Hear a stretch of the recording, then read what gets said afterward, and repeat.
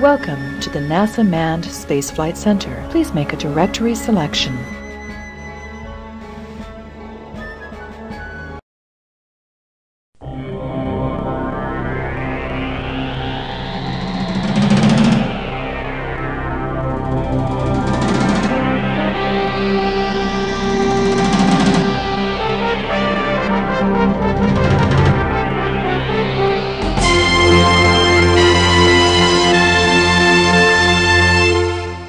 Please make a selection.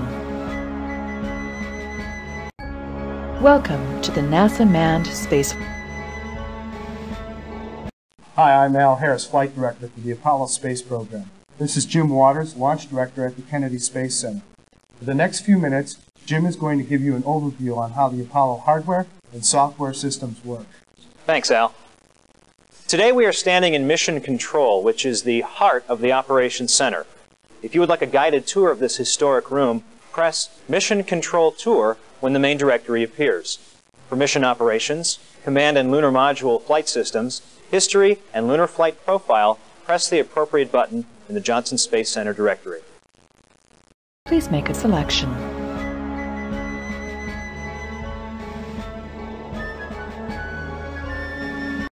Communications between Mission Control and Apollo space vehicles are vital for total mission success.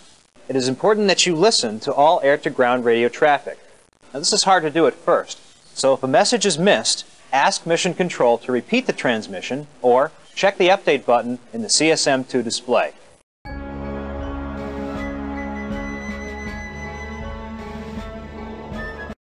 The Saturn V rocket, the Command Service Propulsion System, and the Lunar Module Ascent and Descent stages all utilize gimbal-controlled engines.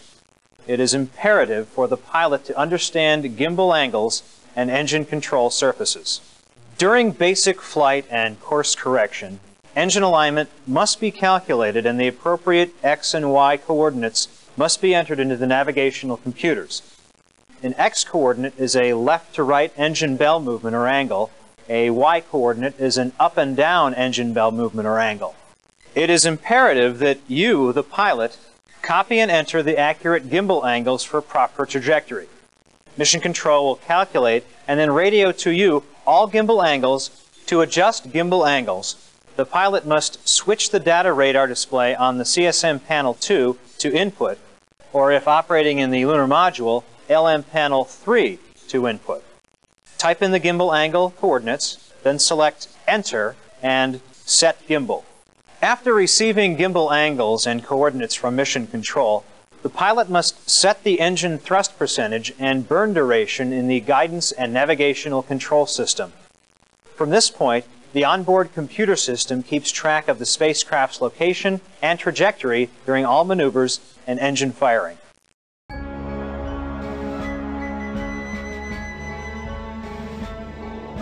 The most important aspect of any lunar mission is communicating with Mission Control.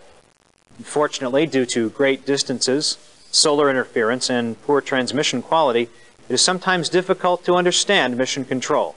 The first aspect of radio communications is tuning the primary and secondary frequencies. Most of the time, Mission Control resides on the primary frequency. During pre-launch, the ground controllers reside on the secondary channel. During lunar orbit, the command module will also be on the secondary frequency. It is imperative that the crew listens carefully to Mission Control and follows all orders during the flight.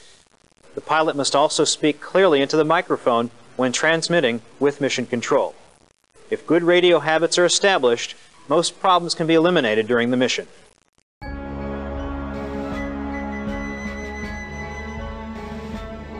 Sir Isaac Newton was an English mathematician and physicist who could visualize the motion of objects in space. Newton's first law of motion is a body continues at rest or in uniform motion in a straight line unless acted upon by some external force. In other words, if you fire the main SPS engine for a brief period of time, the command module will continue flying through space forever unless it falls into a planet or the sun's gravity field, or you fire the engine again in another direction. Keep in mind that you don't have a tremendous amount of fuel. Don't waste it. The reaction control system, or RCS, fuel is easy to misuse. Don't try to over-control the spacecraft. Short, RCS firing bursts are all that are necessary to correct spacecraft trajectories.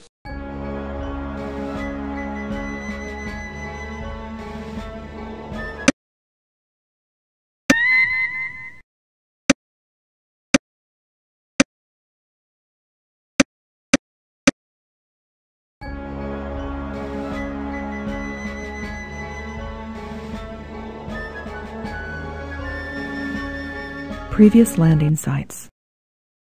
The Apollo 11 landing site at Mare Tranquillitatis was located at 0.7 degrees north, 23.4 degrees east. The landing occurred on July 20th, 1969 at 5:17 p.m. Eastern Standard Time.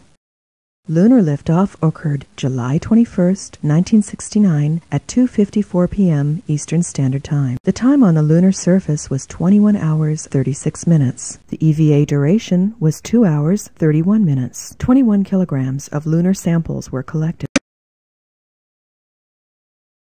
The Apollo 12 landing site at Oceanus Procellarum was located at 3.2 degrees south, 23.4 degrees west. The landing occurred on November 19, 1969 at 1:54 a.m. Eastern Standard Time. Lunar liftoff occurred November 20, 1969 at 9:25 a.m. Eastern Standard Time. The time on the lunar surface was 31 hours 31 minutes. The total duration of both EVAs was 7 hours 45 minutes. 34.3 kilograms of lunar samples were collected.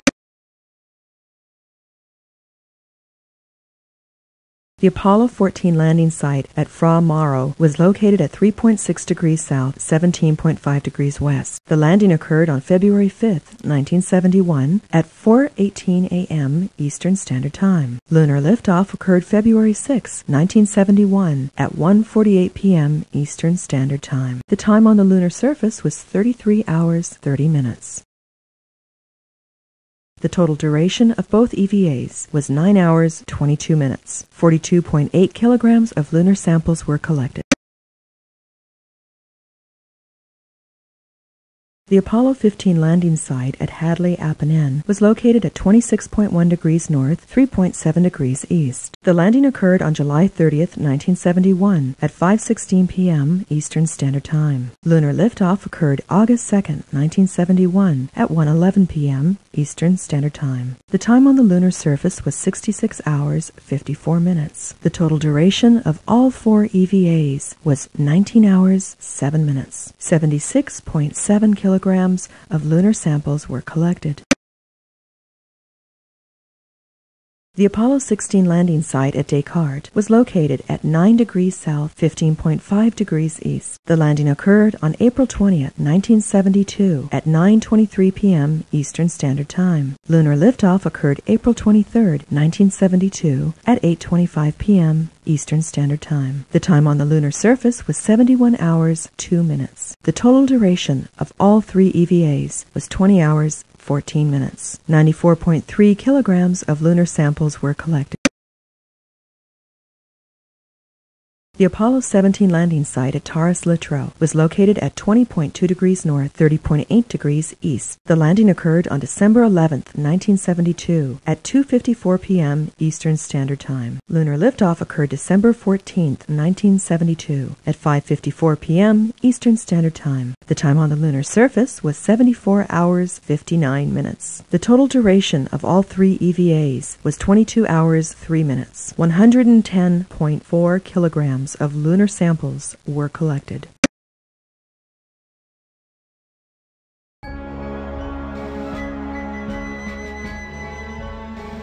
Proposed landing sites.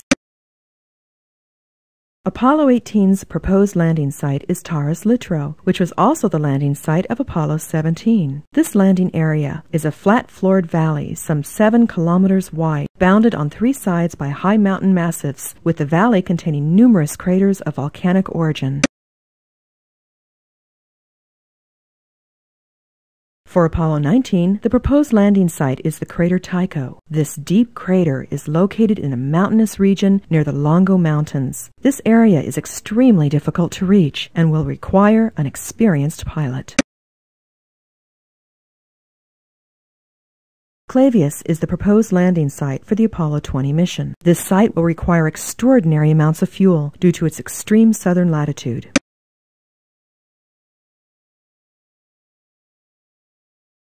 The proposed landing site for the Apollo 21 mission is Copernicus Peak. One of the most dangerous landing sites due to the mountainous region, pilots must fly over Copernicus Peak and land in a 12,000-foot deep valley. Archimedes is the proposed landing site of the Apollo 22 mission. This site is located in the Palus Puterodinus region. This rugged crater offers few landing sites due to its pockmarked features.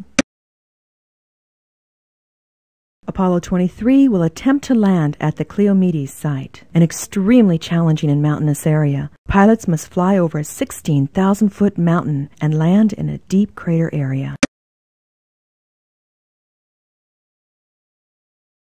Petavius is the proposed landing site for the Apollo 24 mission. Located on the top of a rugged plateau, Petavius has several small mountain ranges surrounding it. There are only 2 landing sites available for this difficult mission.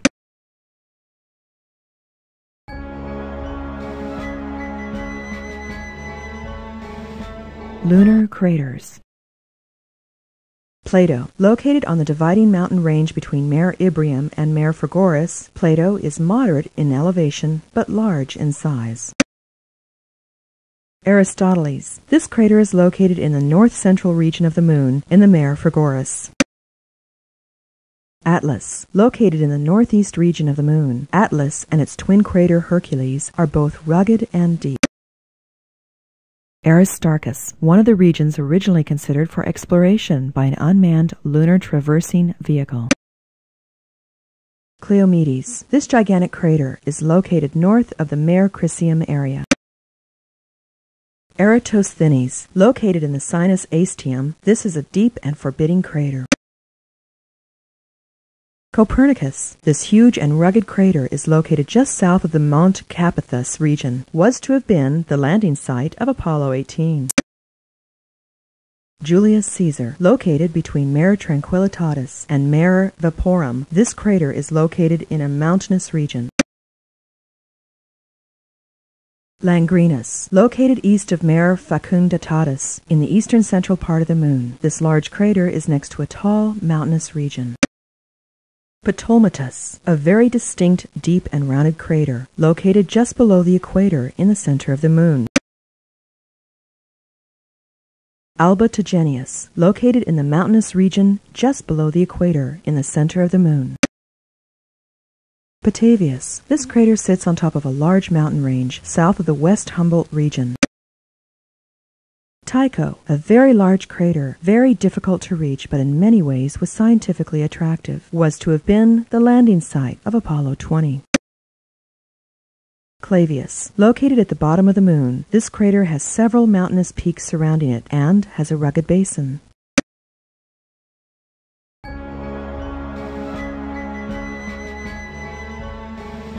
Selecting a spot where a lunar module can land is a complex exercise requiring trade-offs among dozens of factors. Predominant among these are the topography and texture of the lunar surface and the requirements of the lunar module's guidance and navigation system. Other restrictions include the elevation of the Sun at the landing site, the temperature of the lunar surface, the radiation environment in space and on the Moon, and the Earth lighting conditions desired for launch and recovery.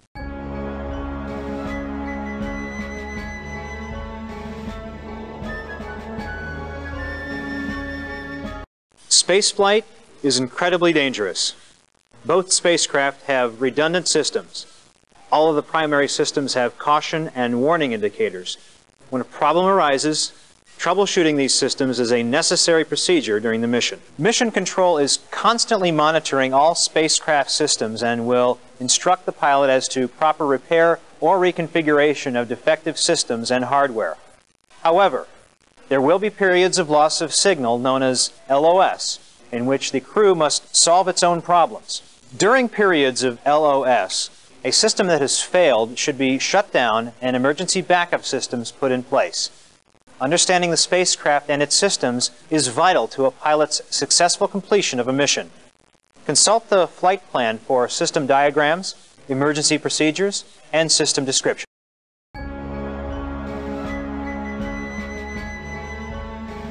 To arm the RCS for spacecraft control involves a four-step process. Step 1 is arming the joystick controller. Step 2 is arming the quad port or left side RCS jets. Step 3 is arming the quad starboard or right side RCS jets. Step 4 is arming the quad forward and reverse RCS jets. If you find that the spacecraft is out of control due to over RCS compensation, use the Stabilization and Control System, or SCS, as a last-ditch effort to gain control of the vehicle. Don't be afraid to abort an event if you suspect that a system is not aligned or operating properly. You should constantly monitor all flight systems for possible malfunctions. Remember that this Apollo hardware is the most advanced and complicated system we've ever built for space. Treat it with respect, and you will have a safe and successful mission.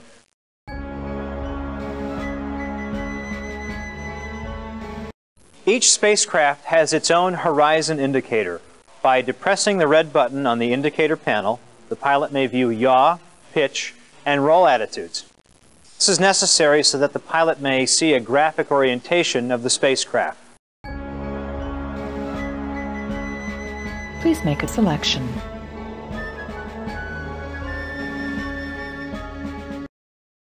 The Saturn V rocket was developed by the NASA Marshall Space Flight Center.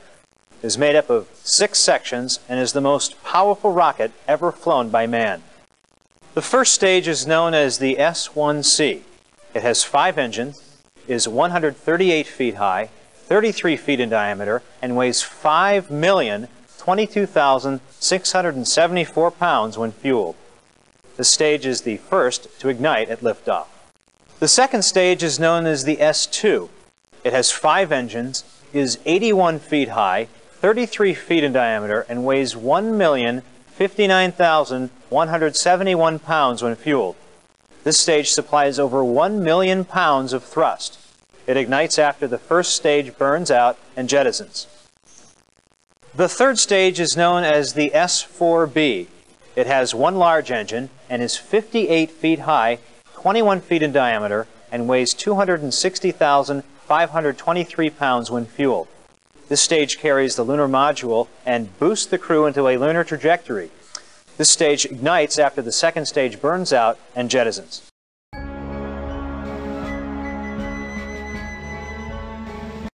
The command module and service propulsion system are 2 separate systems.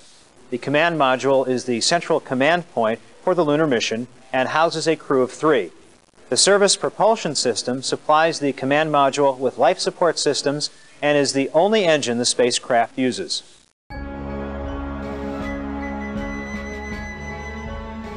The command module is the primary control center for the mission. It consists of a forward compartment with 2 small reaction control engines, the crew compartment containing crew accommodations, controls, and displays, and the aft compartment housing 10 reaction control systems and storage tanks.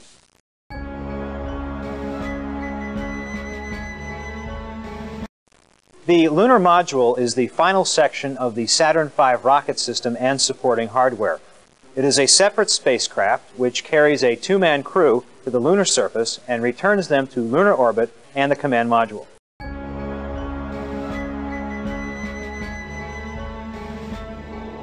The lunar module, also referred to as the LM, is a 2-stage vehicle designed for space operations near and on the moon. The LM is incapable of re-entering the Earth's atmosphere. The LM is 22 feet tall, 33 feet wide, and weighs just under 40,000 pounds when fully loaded. The ascent stage has 5 substructural areas: the crew compartment, the midsection, aft equipment bay, thrust chamber, and oxygen support and miscellaneous fuel tanks. The descent stage is divided into 3 areas. The first is the descent engine compartment.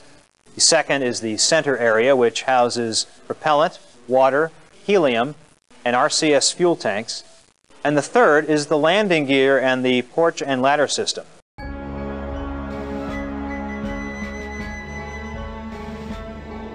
The service module and service propulsion system is divided into 6 sections. 4 sections contain the service propulsion fuel system. The 5th houses electrical producing fuel cells cryogenic, and oxygen tanks. The final section houses electronics and miscellaneous subsystems.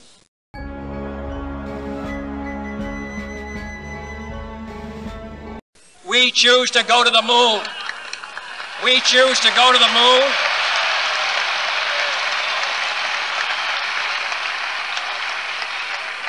We choose to go to the moon in this decade and do the other things, not because they are easy, but because they are hard.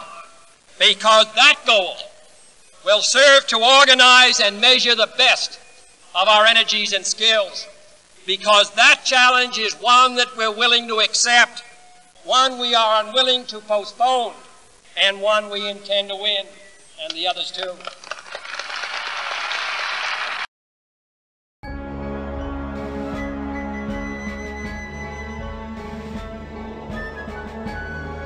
Email communication with Mission Control can be accomplished by clicking on the AOS indicator located on panel CSM3 or LM3. This is usually done after Mission Control has asked you to respond or has called you. Listening to radio traffic is important during pre-launch activities as well as the entire mission. Once a response has been requested, simply check on the AOS indicator and a typing box area will appear. Simply type in your response and click on the AOS indicator a second time. Your message is instantly sent via S-band radio to Houston and the Mission Control flight team. The following is a list of responses typically requested by Mission Control during the mission.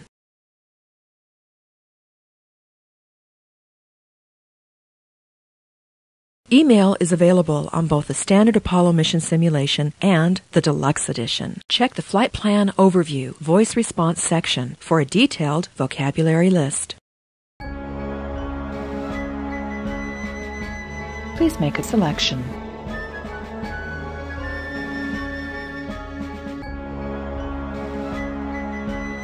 Command Mod. Launch Escape System. This button controls the launch escape rockets which are used to jettison the command service module from the Saturn V rocket during an aborted launch. Ascent Track. The Ascent Track indicator is located below the velocity display screen. When activated, this indicator gives the pilot a detailed view of the vehicle launch window, which includes not to exceed limits and warnings.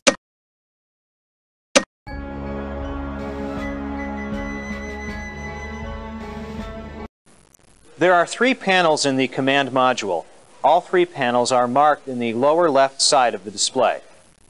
The CSM1 panel, Fuel Status, is for all of the Saturn V's engines as well as the command module's service propulsion engine and the reaction control jets. Also featured on CSM1 is the main computer display giving status on all aspects of the CSM flight dynamics. Another monitoring device is the velocity display. This video screen indicates proper flight trajectory during ascent and descent events. Located in the top right area of CSM1 is the horizon indicator, commonly referred to as the 8-ball. By pushing the small red button, you can see a 360-degree view of the command module in relationship to the Moon, Earth, and the Lunar Module. Finally, we have the engine command and engine status controls.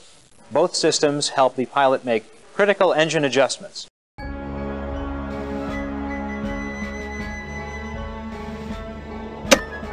Command Module Panel CSM2. Please make a selection. To exit, press CSM1 or CSM3.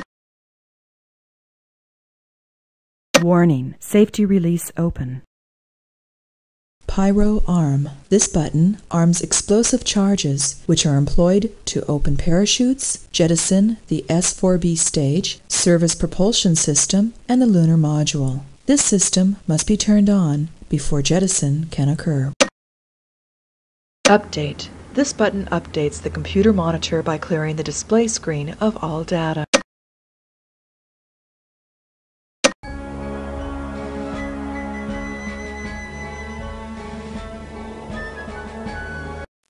CSM2 is located in the center instrumentation panel. This panel is the heart of the CSM system. Located in the center of CSM2 is the primary data display monitor. All of the ship's functions appear in this display, which includes computer status, radar, service propulsion, system data, guidance navigation data, and environmental control. Also located on CSM2 is the status display area. These buttons control all of the vital equipment located on the command service module. These systems include computers, the inertial measuring unit, gimbal control, and autopilot. The third control area on CSM2 is the command module button group. These controls have serious consequences, and inadvertent use can cause premature termination of the mission or even death. This group has a safety cover which shields the pyro arm, LEM jettison, and SPS jettison. Also located in this group are the parachute deploy controls, lunar module docking controls, and post-landing safety features. The fourth area is the flight systems group, which includes activation of the radio, environmental control, command module system test, and an emergency backup battery. And finally, the CSM panel has the master caution warning system. Located in this area are the primary warning indicators for all basic systems in the command and service propulsion systems.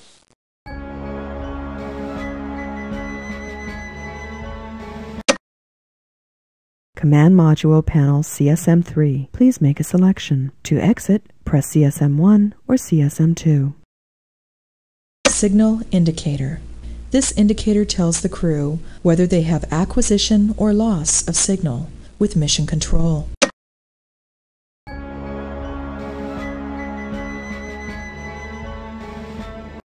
Command Service Module Panel 3 is the engineering control center for the CSM. The CSM3 panel is divided into 4 groups. The first is a continuation of the master caution and warning system focused on the cryogenic and electrical production systems. The second button group is the Service Propulsion System Command Service Module Status Display. Located in this group are all primary engineering controls. The third area is the Electrical Status Indicators. These gauges display analog values for all primary engineering systems. The fourth and final area is the Communications System. Primary and secondary radios enable the flight crew to communicate with mission control and the lunar module. Also located in this area is the Acquisition or Loss of Signal Indicator. This button allows the crew to see their communication status at a quick glance.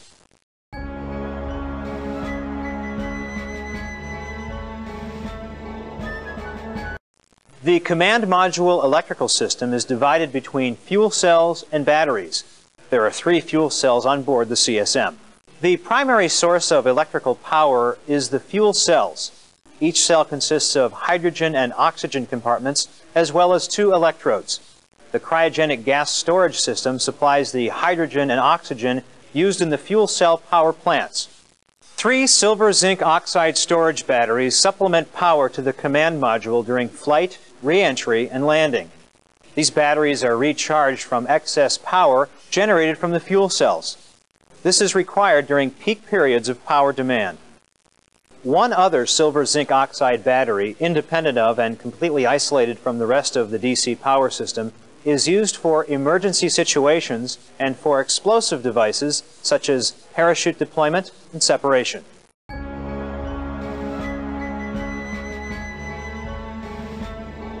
The electrical distribution system distributes power through a 4-bus system. The main bus is a central electrical conduit through which all primary voltage travels. The A, B, and C buses are routable electrical conduits which can be used to reroute power during emergency situations. Fuel cell 1 recharges the A battery through the A bus electrical subsystem. Fuel cell 2 recharges the B battery through the B bus electrical subsystem, and fuel cell 3 recharges the C battery through the C bus electrical subsystem. During emergency situations, the bus tie line circuit allows the crew to reroute power to necessary systems that have been damaged or voltage stopped. Please make a selection.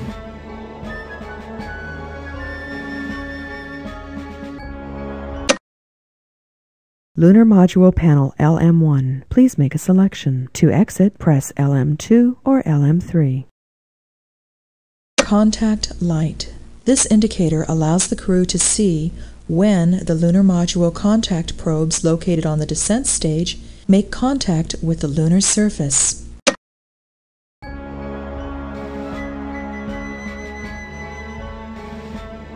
The Lunar Module Panel 1 is divided into 5 areas and includes a viewing window. The first area is the primary caution and warning system. This gives a pilot a cursory look at all systems during peak flight periods. The second area is the Lunar Module Fuel Status Display. These gauges display all fuel quantities on board the lunar module. Also, the panel has an 8-ball or horizontal indicator identical to the command module. Like the command module, the lunar module's computer display area is identical, giving elapsed time of the mission, yaw, pitch, and roll rates, and other flight data. The engine command group allows the pilot to control all engine firing commands. Other areas on this panel include the abort arm control, lunar surface contact indicator, and thrust percentage.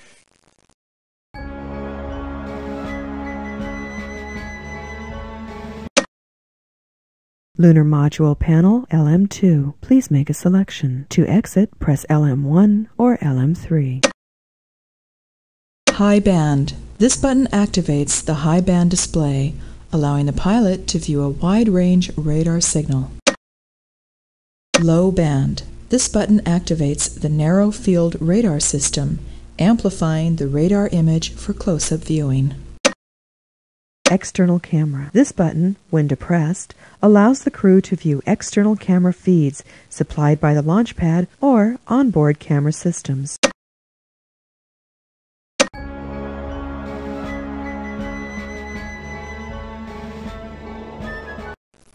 The Lunar Module Control Panel number 2 also has a viewing window and 4 primary indicator groups.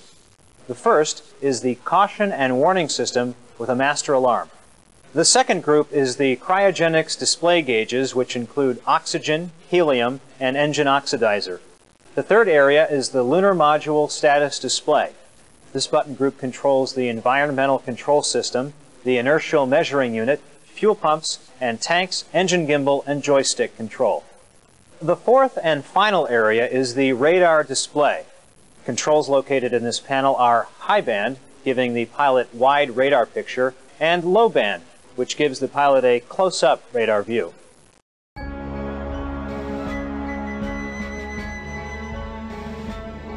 Lunar Module Panel LM3. Please make a selection. To exit, press LM1 or LM2.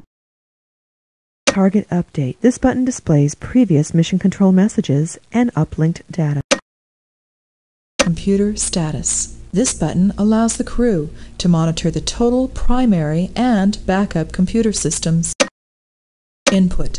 This button allows the pilot to input gimbal rates, guidance, and navigation data into the Lunar Module primary computer. Lunar Module Signal Indicator. AOS, acquisition of signal. LOS, loss of signal. This indicator informs the crew whether they're in radio range of the Earth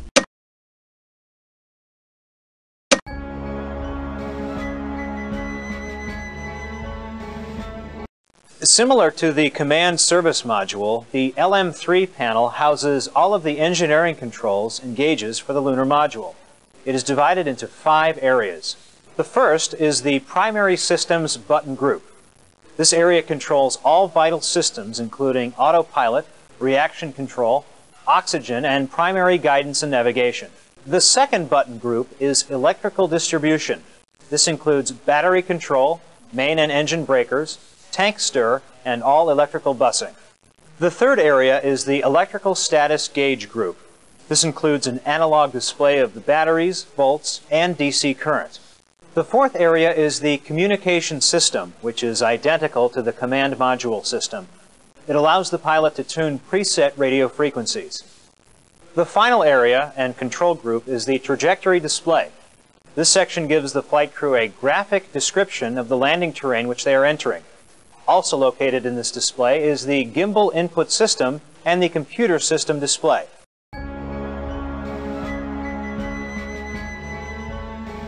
The Lunar Module direct current electrical system consists of 3 silver zinc primary batteries and one silver zinc backup battery.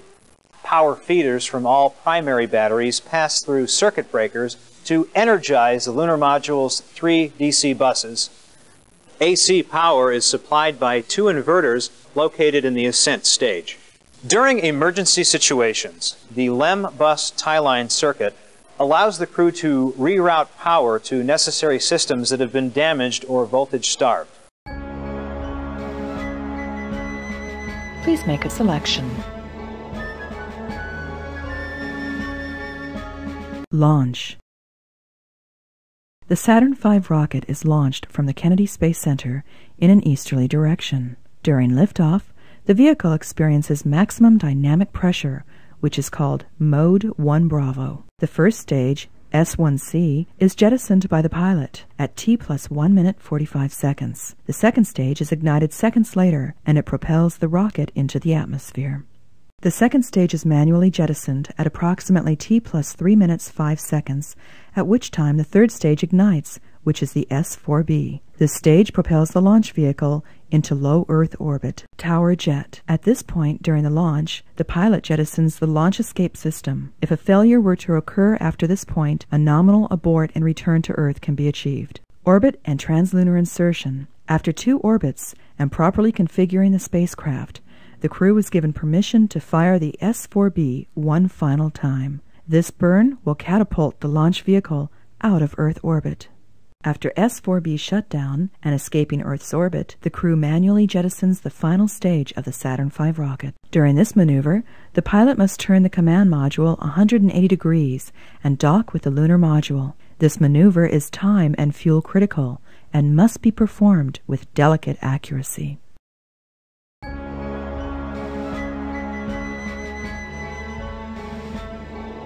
After successful lunar module docking, the combined spacecraft fly to the Moon at 8,000 miles an hour.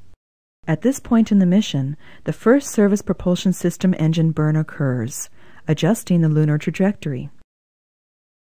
As the combined spacecraft approach lunar orbit, a second SPS firing must occur, which fine-tunes the CSM trajectory.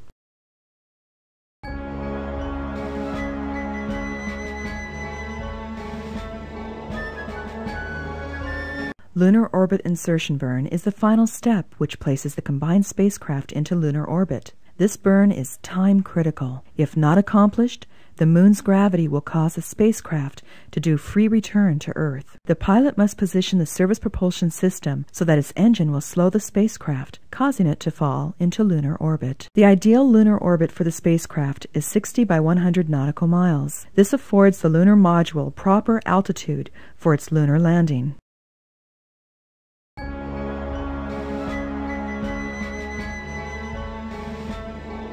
The 6-step landing procedure begins with the command module lunar module separation burn maneuver, LM descent. Step number 2, the lunar module fires its main descent engine, which starts the lunar landing maneuver. Power descent insertion is a braking maneuver, which slows the lunar module, causing it to slip from orbit. The lunar module engine is at high thrust. This braking maneuver is critical. It must greatly reduce the spacecraft's descent for proper lunar landing. During this maneuver, engine thrust is adjusted to slow the lunar module to a descent rate of 20 to 40 feet per second. This is the first opportunity the pilot has to survey his or her landing site.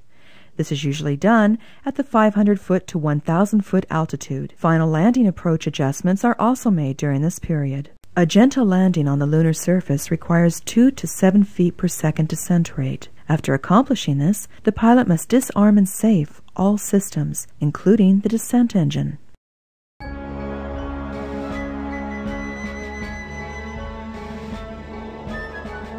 After proper spacecraft ascent configuration and permission from Mission Control, the ascent engine burns, thrusting the crew off of the lunar surface. Moments after engine ignition, the computer guides the lunar module into a pitch-over and low-gate ascent phase. Liftoff velocity will climb to 6,000 feet per second. During this portion of the ascent engine burn, lunar gravity becomes less apparent on the spacecraft as it moves towards lunar orbit. After the high-gate phase is completed, which designates the end of vertical rise, the orbit insertion phase takes place, culminating with ascent engine burnout.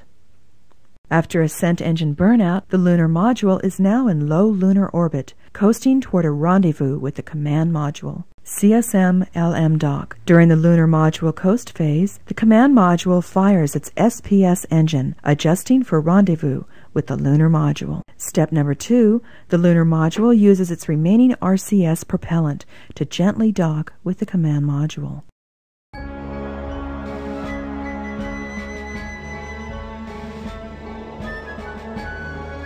Trans-Earth injection. After transferring the crew and gear, the lunar module is jettisoned. The service propulsion engine is fired once again, placing the spacecraft into a return trajectory to Earth.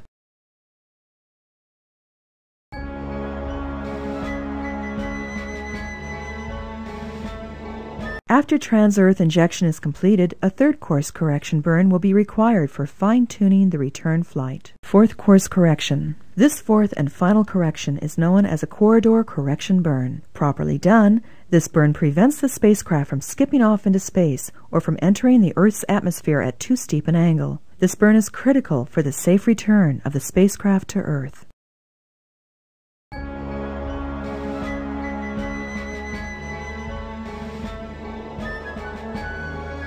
The command module begins to enter the Earth's atmosphere at approximately 400,000 feet altitude. At this point, the crew enters the radio blackout LOS period. At this point during re-entry, the astronauts experience 6.35 Gs. The spacecraft is now approximately 1,000 miles from the recovery site. At approximately 600 miles from the recovery site, the spacecraft exits the radio blackout phase. The spacecraft is maneuvered into its second peak, and the crew experiences nearly 6 Gs. At a 50,000-foot mark, the crew deploys the 3 main parachutes. These 3 chutes gently land the command module at the recovery site and concludes the mission with a safe return home.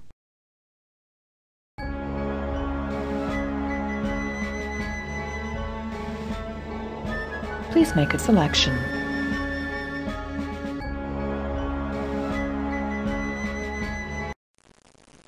The flight director is responsible for every aspect of the mission. Once the Saturn V rocket clears the tower at Launch Complex 39, the flight director here in Houston, Texas, is in charge of the complete mission.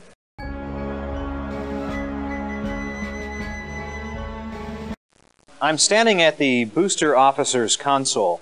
The booster systems engineer is responsible for all of the engines on all 3 stages of the Apollo Saturn V. From this console, he can monitor every element of the huge Saturn rocket. This includes the first stage, S1C, that has 5 huge F1 engines. The second stage, S2, has 5 J2 engines, and the third stage, S4B, has 1 J2 engine.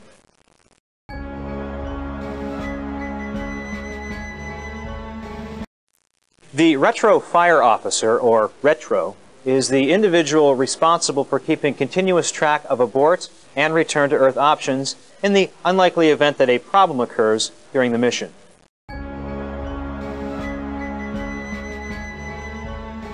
This is the Flight Dynamics Officer, or FIDO, console. This person is in charge of monitoring trajectories and planning major spacecraft maneuvers such as mid-course corrections, lunar orbit insertions, and trans-Earth injection engine burns. This person is also in charge of both spacecraft propulsion systems.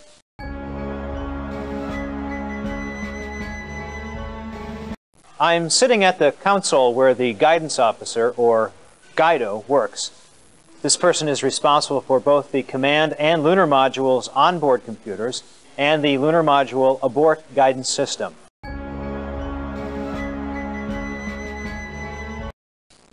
This is the flight surgeon's console. From here, NASA doctors keep an eye on you, the pilot, and monitor your physical condition during stressful missions.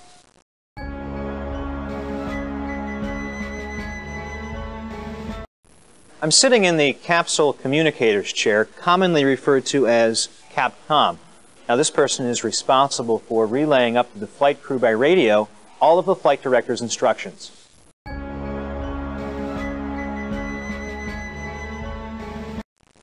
This is the procedures console.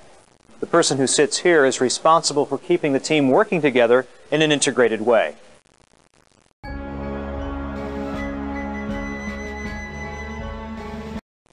This is the Department of Defense, or DoD console. During activity on the lunar surface and also during onboard experiments, a military officer monitors scientific activities. Please make a selection. All astronauts must complete 5 flight simulator tests before they are assigned a mission. The first flight simulator test is the launch simulator. The astronaut trainee is given permission to enter the command module simulator only after the written test has been passed. The second flight simulator test is the re-entry simulator. After the first written test has been passed and the first flight simulator launch has been passed, the trainee is granted permission to enter the CSM re-entry simulator. The third flight simulator is the Lunar Module Docking Simulator. After the second written test has been successfully completed and the trainee has satisfactorily completed both launch and re-entry simulators, the astronaut trainee is granted permission to enter the docking simulator. Upon successful completion of all 3 written tests and the first 3 simulators, the astronaut trainee is granted permission to enter the Lunar Module Landing Simulator. After successful completion of the LM landing simulator, the astronaut trainee is granted permission to enter the Lunar Module Lunar Liftoff Simulator. Only after completion of all written tests and the 5 Apollo flight simulators will the astronaut be given his or her flight wings and assigned an Apollo mission. Please make a selection.